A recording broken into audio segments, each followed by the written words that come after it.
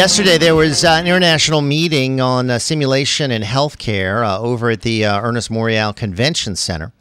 And pretty interesting new development announced as far as healthcare treatment.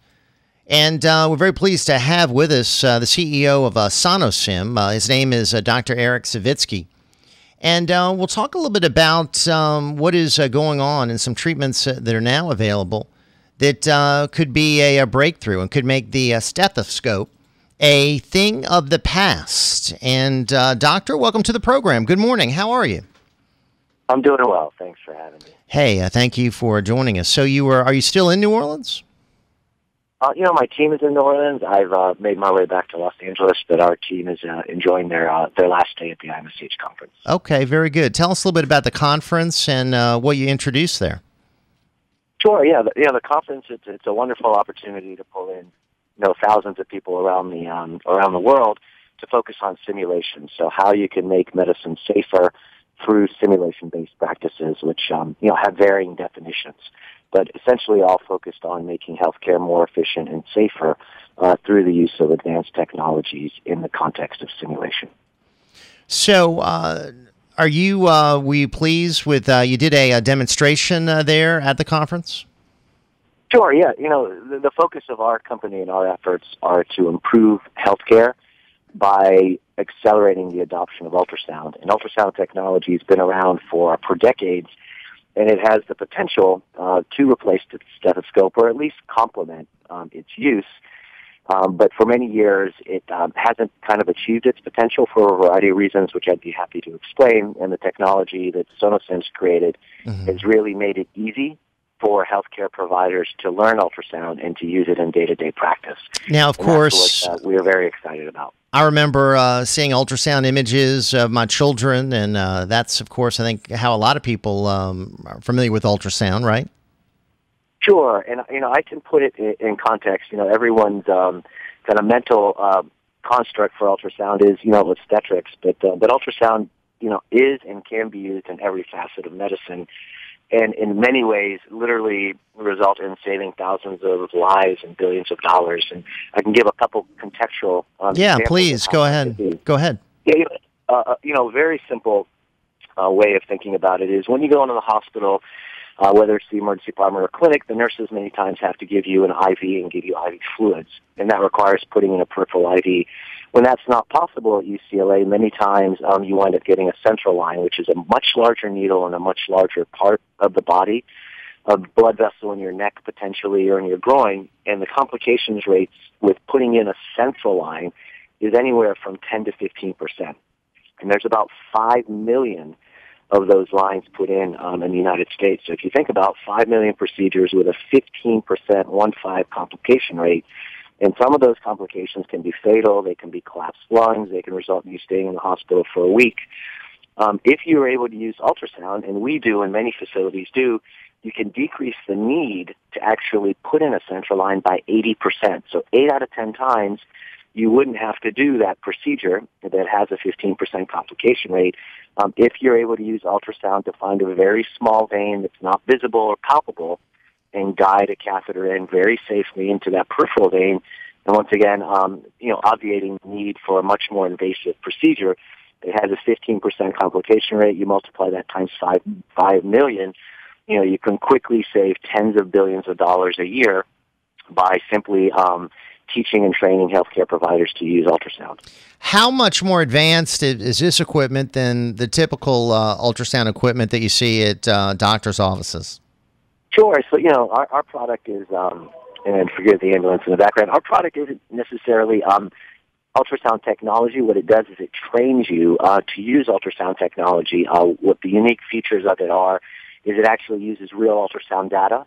And it uses virtual patients, virtual anatomy, and you can use your own computer to kind of train yourself. So in some ways, if you think of IBM and Mac maybe 10 or 15 years ago, it's basically creating and individualizing the learning experience. So you can train yourself at home on your own computer to do some very invasive things and also to make diagnoses that previously would take decades to learn how to make because you're waiting for that patient to actually come into your hospital or in your emergency department.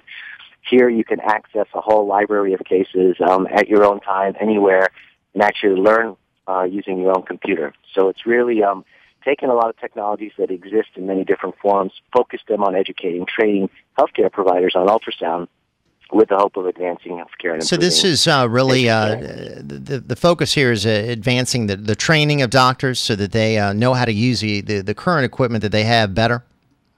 Correct. And the current equipment that they have, literally could save thousands of lives, billions of dollars. And for many years, the ultrasound machines have been too big, they've been too expensive, and no one's known how to use them. Now, with modern technology, ultrasound machines are the size of your cell phone. The cost is now in the thousands of dollars, and with competitive pressures in the business world, they'll be below $1,000. So the residual hurdle to clear is, how do you train people? How do you take cases where you're sitting around waiting for 3 years or 4 years to see enough of those? How do you get those in 2 months or 3 months in a sufficient time frame to train people? And then how do you actually teach people how to do certain procedures in a safe way without actually having to practice and learn on patients? And that's what our technology, which is computer-based technology, allows people to do. What kind of success are you having with it, Doctor? Is this something that you're now just introducing, or have you had this product for a while? Sure. Yeah, our company arose out of a Department of Defense contract, and we originally contracted during Operation Enduring Freedom and Operation Iraqi Freedom to actually help our, combat medics and advanced care providers in the military how to use ultrasound and how to learn how to use ultrasound in combat settings. And that was, about 5 or 6 years ago when our company first got a start through a Department of Defense contract. It's since transitioned over the last 3 years into a for-profit company, and we have literally hundreds of clients now from all the top leading institutions everywhere from Harvard through Yale through UCLA, Stanford. So all the leading medical institutions have been rapid and early adopters of our technology. So we're very excited with the growth and with the positive feedback, and just looking at really excited about being able to positively contribute in a very turbulent healthcare world right now where there's a lot of upheaval. This is a very clear win-win, I think, from however you look at it.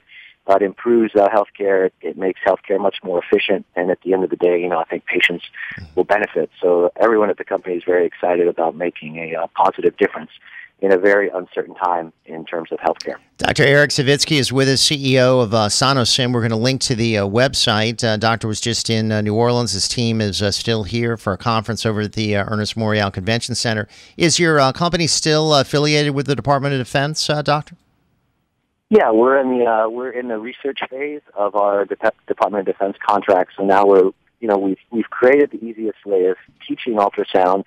And now what the Department of Defense has tasked us with is figuring out ways of very effectively assessing proficiency. So now that we've created a technology that allows you to easily learn ultrasound, you have hundreds of people learning ultrasound, and what the administrators need to be able to do is to easily track proficiency to really assess who's learned it effectively, who needs refresher training.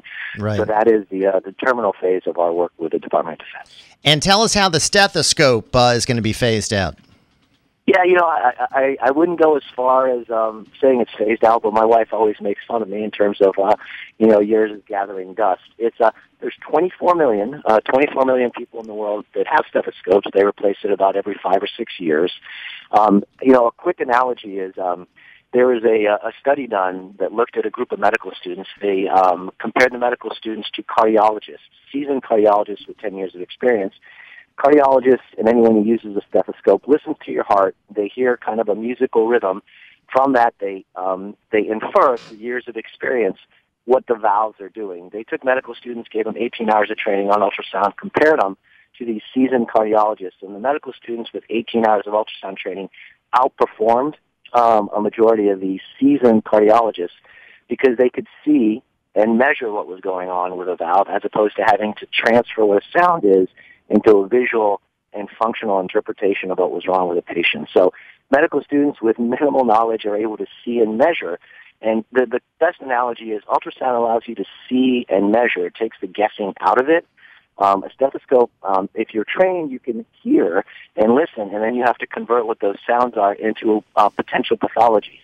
So But if you see it, I mean, you certainly have more data to work with, right? And better data.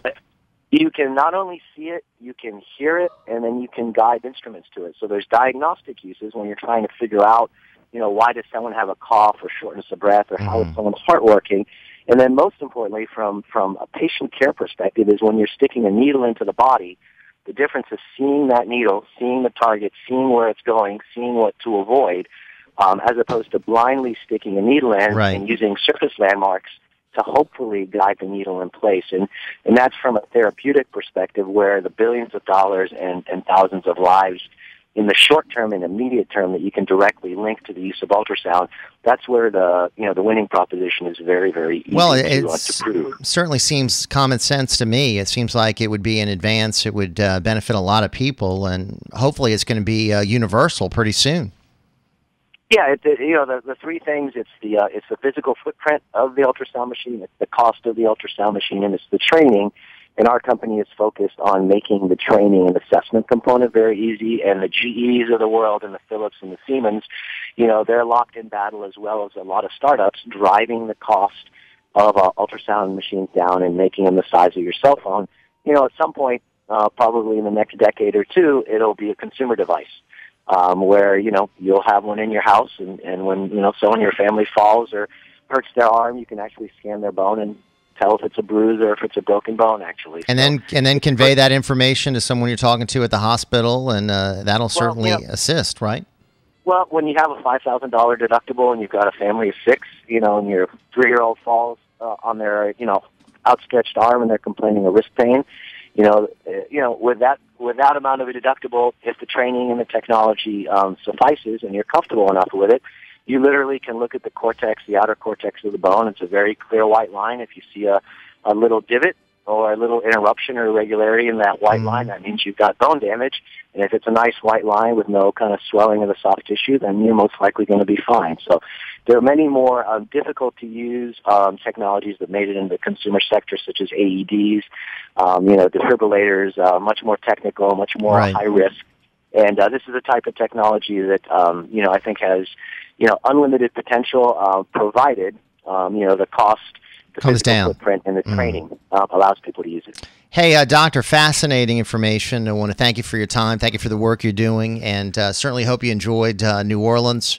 And hopefully we can have you back on to talk about what I think is a very fascinating subject. All right, when we come back, we'll do a short open line.